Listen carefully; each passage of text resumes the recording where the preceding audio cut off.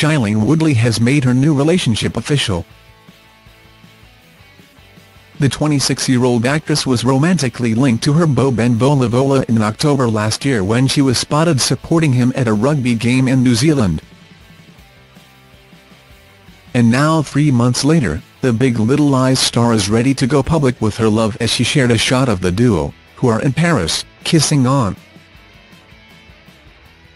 The couple headed out to watch the Valentino Haute Tour Spring-Summer 2018 runway show on Wednesday, and after it wrapped, Shailene uploaded a snap of her and the 27-year-old Fiji international rugby star smooching.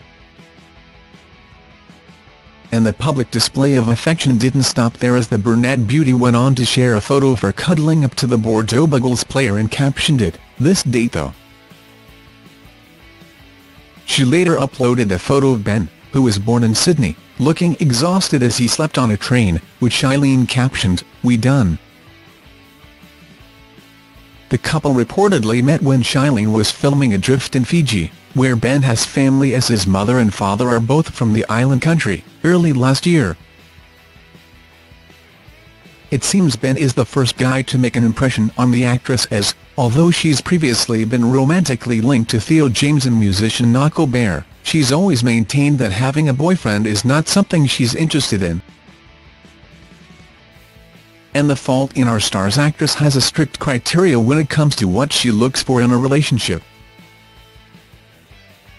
She said recently, "When you're truly in love, for me, you're my lighthouse. You're somebody who holds me high, keeps me safe, you've got my effing back. You also love me whole, wild and free, you let me do me and I'm gonna let you do you. And I'll be the home that you return to." After photos were published of Shailene and Ben kissing in October, his heartbroken ex-girlfriend took to social media to express her anguish. While most fans congratulated the happy couple on their new pairing, Ben's former flame Jacqueline Weiser is believed to have taken news of the blossoming romance a little differently.